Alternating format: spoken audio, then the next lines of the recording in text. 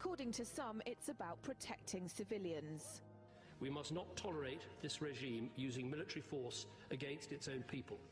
Others say it's about oil. The only reason they're interested with Libya is about the oil. You'd think we'd be in Iraq if the major export there was broccoli.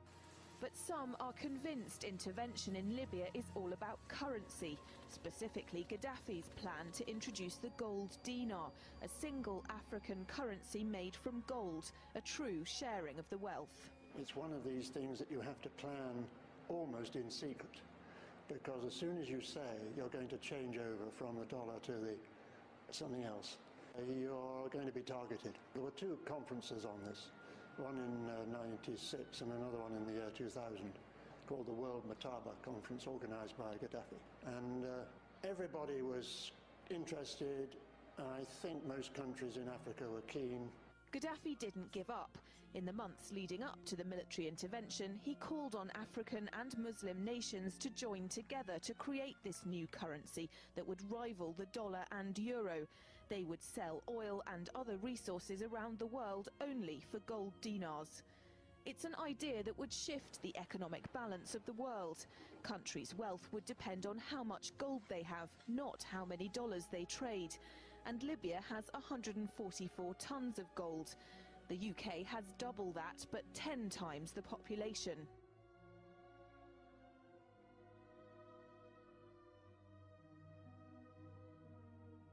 But I do have one question. During the crisis, or any time that you're aware of, has the Federal Reserve or Treasury participated in any gold swaps arrangements? We don't. The Federal Reserve does not own any gold at all. We have not owned gold since 1934. We don't. The Federal Reserve does not own any gold at all. We have not owned gold since 1934. The Federal Reserve does not own any gold at all. If Gaddafi had an intent to try to reprice his oil or whatever else the country was selling in the global markets and accept something else as a currency, or maybe launch a gold dinar currency, any move such as that would certainly not be welcomed by the power elite today who are responsible for controlling the world's central banks. So yes, that would certainly be something that would cause his immediate dismissal and the need for other reasons to be brought forth for removing him from power. It's happened before. In 2000, Saddam Hussein announced Iraqi oil would be traded in euros, not dollars. Sanctions and an invasion followed. Some say because the Americans were desperate to prevent OPEC from transferring oil trading in all its member countries to the euro. The UK's gold is kept here in a secure vault somewhere in the depths of the Bank of England. As in most developed countries, there's not enough to go around. But that's not the case in places like Libya and many of the Gulf states. A gold dinar would have given oil-rich African and Middle Eastern countries the power to turn around to their energy-hungry customers and say, sorry, the price has gone up and we want gold. Some say the US and its NATO allies literally couldn't afford to let that happen. Laura Emmett, RT, London. The world would be like with him in power.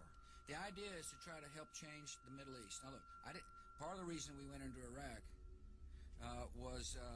The main reason we went into Iraq at the time was we thought he had weapons of mass destruction. It turns out he didn't, but he had the capacity to make weapons of mass destruction. But I also talked about the human suffering in Iraq, and I also talked the need to advance a freedom agenda. And so my answer to your question is that imagine a world in which Saddam Hussein was there, stirring up even more trouble in a part of the world that had so much resentment and so much hatred that people came and killed 3,000 of our citizens. You know, I've heard this theory about, everything was just fine until we arrived, and kind of stir up the hornet's nest theory. It just doesn't hold water as far as I'm concerned. The terrorists attacked us and killed 3,000 of our citizens before we started the freedom agenda in the Middle East. What did Iraq have to do with what? The attack on the World Trade Center. Nothing, except for it's part of, and nobody's ever suggested this administration. Gaddafi's rule is over. He still has the opportunity to reduce further bloodshed by explicitly relinquishing power to the people of Libya and calling for those forces that continue to fight to lay down their arms for the sake of Libya. While rebels searched Tripoli for Gaddafi, some forces loyal to the autocratic leader fiercely continued the fight. Obama said the United States would be prepared to offer Libya support and provide humanitarian aid to the wounded. I've directed my team to be in close contact with NATO as well as the United Nations to determine other steps that we can take. To deal with the humanitarian impact, we're working to ensure that critical supplies reach those in need, particularly those who've been wounded. The U.S. president said his country will continue to be involved in the multinational effort and supports NATO's mission in the ouster of Gaddafi. We're working to ensure that critical supplies reach those in need. Write on this paper what I have taken from you. What have you lost? Write it! Write it! Wrong! Never had you had it. An illusion, tapis bourgeois. And what do you control? For sure, huh? The volume in your stereo, the air conditioning in your car? What else? What else?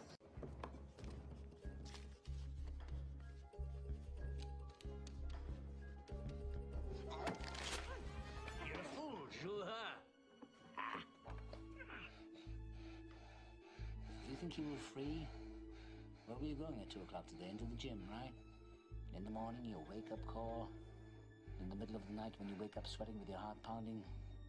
What is it that has you all tied up, Juha? Tied up in little knots? Is it ambition? Yeah. You're no mystery to me, boy. I used to be you.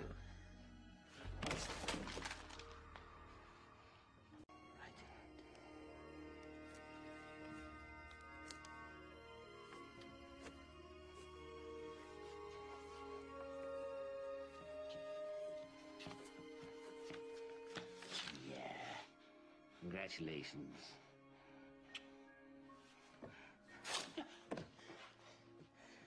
You're a student after all. And you've lost nothing but your illusions and a little bit of skin. I want to finish this. Finish what?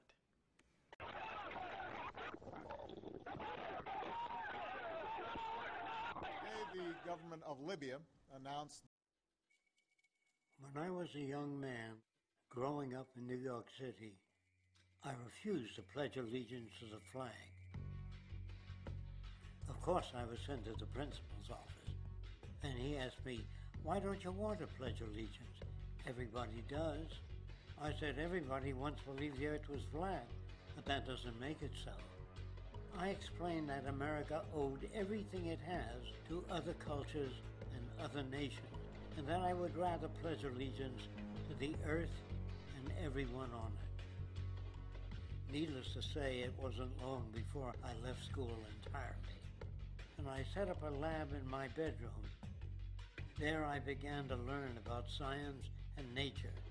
I realized then that the universe is governed by laws, and that the human being, along with society itself, was not exempt from these laws. Then came the crash of 1929, which began what we now call the Great Depression. I found it difficult to understand why millions were out of work, homeless, starving, while all the factories were sitting there. The resources were unchanged. It was then that I realized that the rules of the economic game were inherently invalid. Shortly after came World War II, where various nations took turns systematically destroying each other. I later calculated that all the destruction and wasted resources spent on that war could have easily provided for every human need on the planet. Since that time, I have watched humanity set the stage for its own extinction. I have watched as the precious finite resources are perpetually wasted and destroyed in the name of profit and free markets. I have watched the social values of society be reduced into a base artificiality of materialism and mindless consumption. And I have watched as the monetary powers control the political structure of supposedly free societies. I'm 94 years old now, and I'm afraid my disposition is the same as it was 75 years ago. This shit's got to go.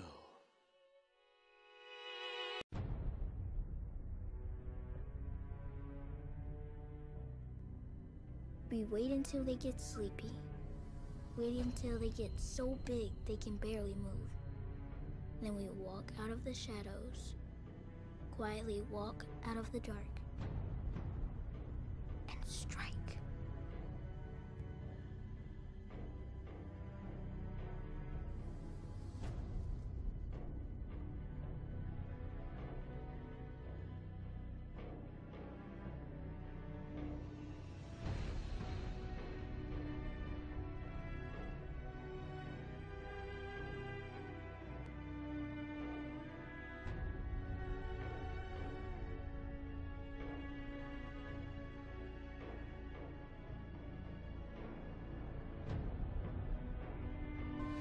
Eight minutes before the hour now, and as Russia amps up the tension, we're learning the United States military has pledged to boost its aid to an air base in neighboring Poland. You can see where that base is on this map and where it is in relation to Ukraine. Russia, of course, highlighted in green here. We've also learned officials have confirmed that 6 U.S. fighter jets and 2 tanker planes for refueling have arrived just north of Poland in Lithuania, highlighted here in red. Meantime, the Ukrainian Ministry of Foreign Affairs confirms to Fox News that the Russian Navy has sunk one of its own ships in the waters off Crimea in an effort to create an obstacle for the Ukrainian Navy. Jennifer Griffin's live at the Pentagon with more military deployments. Jennifer? Shepard, Russia continued its efforts to consolidate its hold over Crimea today. We now have footage of the Russian Navy taking this dramatic action, sinking one of its own anti-submarine vessels at the entrance of a strait used by Ukrainian naval vessels, trapping those Ukrainian ships in port and preventing them access to Danislav Lake, to the Black Sea, where they could actually defend Crimea. It's the latest act of aggression by Russia after refraining from any action in the past week since the crisis began. The Pentagon, as you mentioned, sent 6 F-15 fighter jets to Lithuania to help patrol an air defense zone over the Baltics along Russia's border, a largely symbolic move. The U.S. is not sending its stealth state-of-the-art aircraft, calibrating its response to Russia while trying to reassure NATO's Eastern European allies. The Pentagon still won't confirm that a dozen U.S. F-16 fighter jets and 300 U.S. troops are being sent to Poland, even though the Polish Defense Ministry said they were. The USS Truxtun left Suda Bay, Greece, en route to the Black Sea as part of what the U.S. Navy says is a routine rotation. It will cross into the Black Sea on March 7th. The USS Taylor, the U.S. Navy frigate sent to the Black Sea in response to terrorist warnings at the Sochi Olympics, is still being repaired in a Turkish port after running aground. Meanwhile, for a second day on Capitol Hill, Defense Secretary Chuck Hagel and General Martin Dempsey, the chairman of the Joint Chiefs, took questions about deep defense budget cuts announced this week, something Putin is likely to be watching closely, Shep.